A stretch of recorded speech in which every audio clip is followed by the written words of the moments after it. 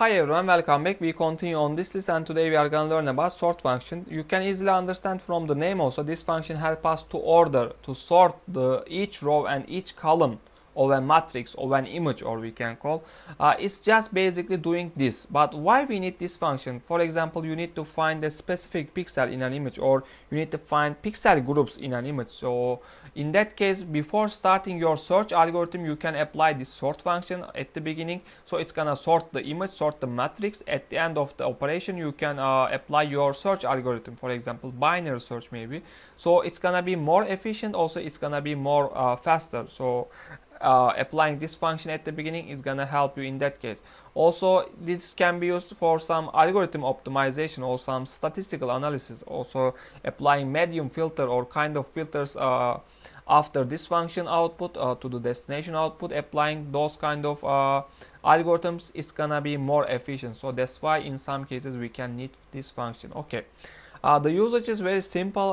Basically, you are just giving your source and the destination images. And also one more thing, maybe we need to focus on this sort flex. We need to specify sort flex because according to this, it's gonna sort the image, sort the matrix. Okay.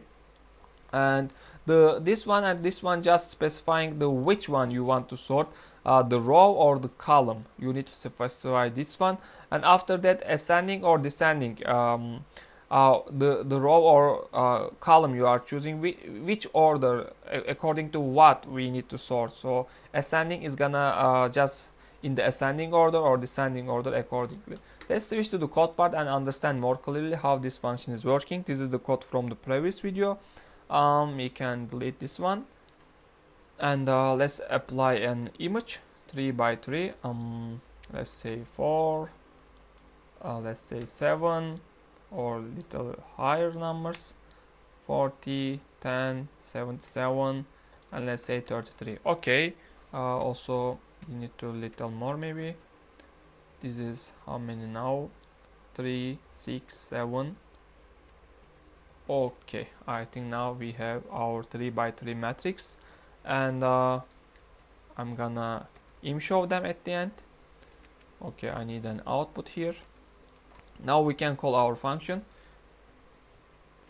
which is sort function, and okay, input, output, and our flex, which is sort. For example, let's start with the row. So I want to sort the row, but after that it doesn't know it should be ascending or the descending. If I'm not wrong, the default one is just ascending one. Let's try and see the result. So basically it will just give me the output, and we are gonna see with the show. Okay, this is my output, this is my input. So we specified the row, it start with 10 and then 40, then 77. So it's the ascending one, the default one is the ascending flag. Okay, but if I want the row in the descending order, how it's gonna work? Just you need to apply one more enumerator, which is descending one. So in this case it's gonna apply accordingly. Okay, now previously it starts with the 10, now it starts with the biggest number in the row, 77, 40, and 10.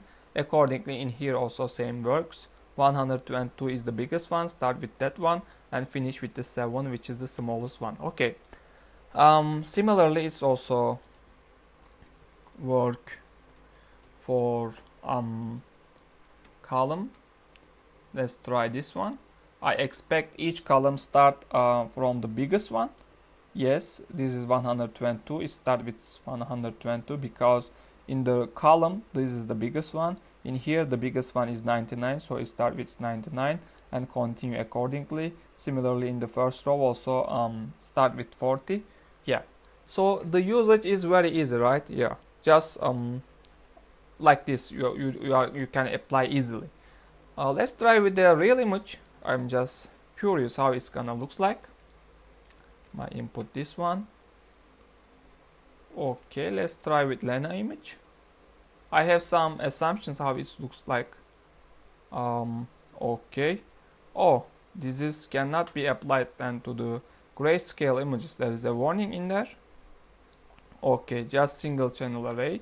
So what we need to do is just simply give me the grayscale, imread grayscale. Now it's gonna work. Okay, so we are not surprised because what it's doing is just okay here. In above, you can see the pixel value from this L.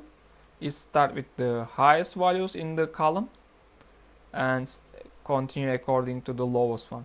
So it's a little looks like interesting, but in some way also looks beautiful. Yeah. Okay, for this video I just want to simply talk about this sort function. See you in the next videos.